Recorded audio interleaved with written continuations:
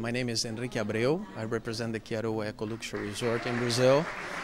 We just received a wonderful recognition of our job, a job well done, and really we dedicate that to the 70 employees of the hotel who work very hard for that, and also to our owner, Mr. Bonazzi. We're very glad to be here and represent the hotel. And why do you think you won this award this evening? Basically because we do the right thing at the Kiaroa. Our philosophy is really to focus on the customer.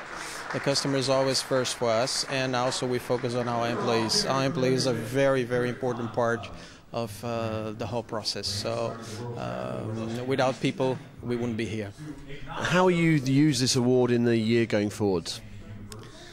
We want to make sure that people that know that we won this award know that we won because we work hard for it, and our philosophy in the hotel has everything to do with customer satisfaction. So, as I said, we do the right thing, and we concentrate on making the extra mile for the customer.